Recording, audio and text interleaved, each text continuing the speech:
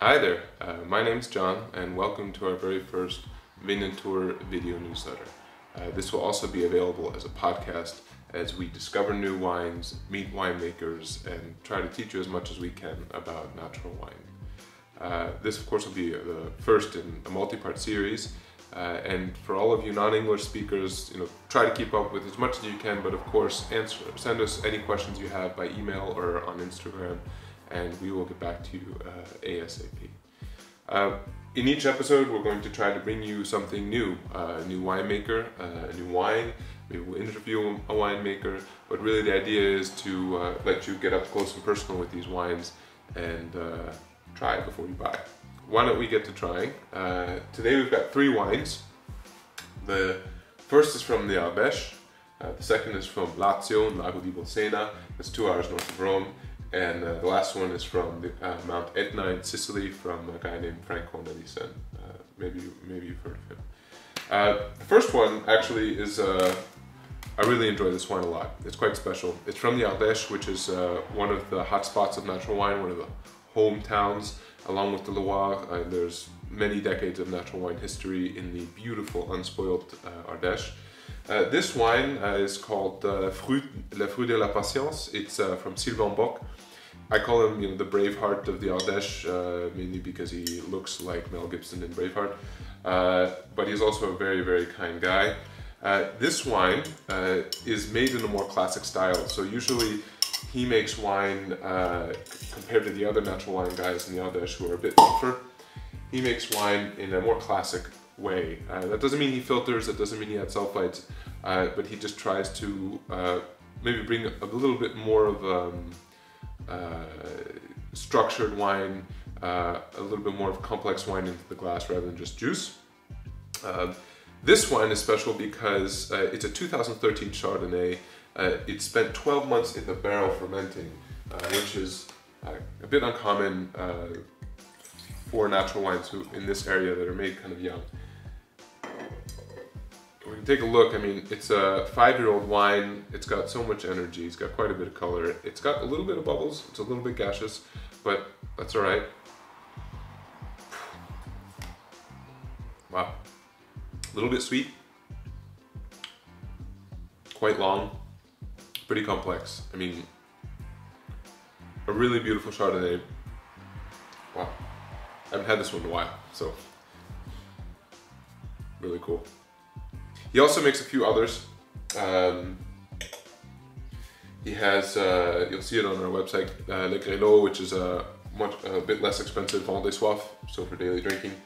A little bit more of a rebel wine. And then you have Fruit de la Patience, as well as Equilibriste, which is another one of his long fermentation, longer aging wines. And this one is 26 bucks. So before I forget, I think it's important to understand a bit of the history of the Ardèche. If you've never been there, I really suggest you go. It is a region just at the north of the Rhone, underneath Lyon. He took some wines over from one of the starters or founders of the national wine movement in the Ardèche, Jean Oustric, or as we know, Domaine de Moselle. Took some vines over from him and started anew. And after about a decade, he's been going strong, making really consistent, great wines. If you like a bit lighter red that isn't too funky, I really suggest his reds. If you want to go something more complex and still in a really great price range, I suggest this guy. This next wine is La Villana, or to be totally full disclosure, my sister, Joy.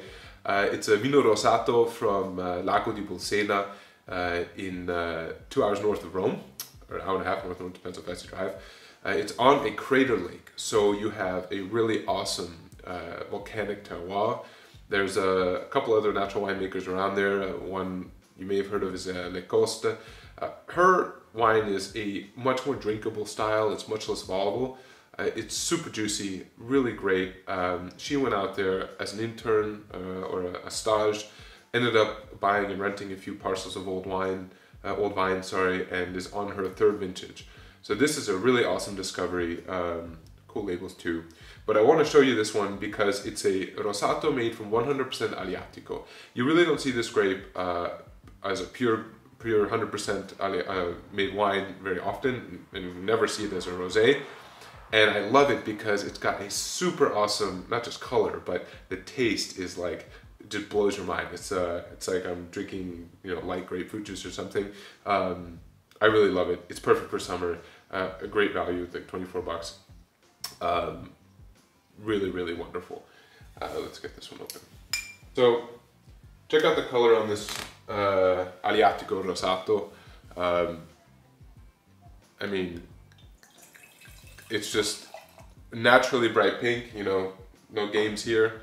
And I wish that video could pick up like smell, because it's just so cool. I don't know if you can see that. Super clean. I mean, this is a really awesome wine. This is what I love about natural wine. This is a probably one vintage wine. She'll probably try and make it again next year, but hopefully the Aleatico is as good. So it's like sweet, sour, and like a Jolly Rancher. I mean, do you remember those Jolly Ranchers? Those are really good. Maybe a word to Joy, actually, before I forget. Not just my sister, but she's got a cool little story where she quit her wine selling life in New York, just moved to Italy, and pretty much in a few years started making wine. It's her third vintage, as I said before. The first vintage we drank at her wedding. The second vintage was 2016, which is awesome. If you've tried it already, and 2017 just gets better and better. We'll try a few more of her wines later. But really, really refreshing, super awesome summer wine. If you're in Zurich, you can pick it up at Edition Populaire. And if you're anywhere else in the world, yeah, you can get it on our website. So, I guess we gotta go to the obligatory Frank Cornelissen bottle here on the mantle. This is a Contadino. This is Frank's base red wine. He also has a Susukaro Rosé, which just arrived for those of you who've been emailing me nonstop.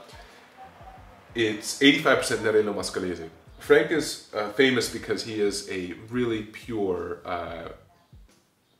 very refined, super high quality example of Etna terroir. He makes his wine from 400 to 800 meters, which I think Barbabiecki Magma is made at 900 meters above sea level on the volcano. He is 100% natural from the beginning, no sulphites, no nothing. Has really elevated his wines to a whole nother level. Really, his goal is to make wine on the Burgundian niveau. I really respect him for that. Yet he keeps it humble with this awesome Contadino, which you can either drink normal cellar temperature, or as I've done, thrown it in the fridge because it's like 35 degrees Celsius out, or over 90 degrees, and I need that right now.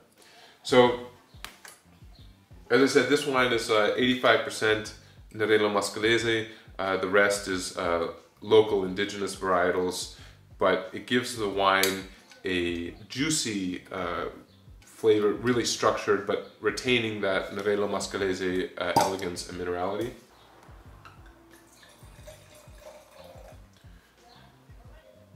So, I mean, we love Frank. His labels are not the most exciting, but I guess people don't really care because they care what's in the bottle. So I'll just focus on the wine here. Pretty, I guess, juicy-ish looking red color. I don't know if that makes any sense. His Mungibel Rosso, which is the next level up, 100% pure Nerello Mascalese, is much deeper in color. And then he has his parcel wines, which are by region and parcel along the mountain. And then, of course, Magma, the unicorn wine, I guess you could call it.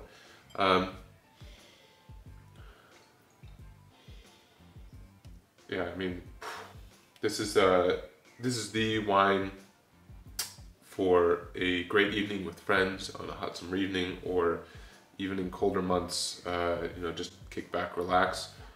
It's just got this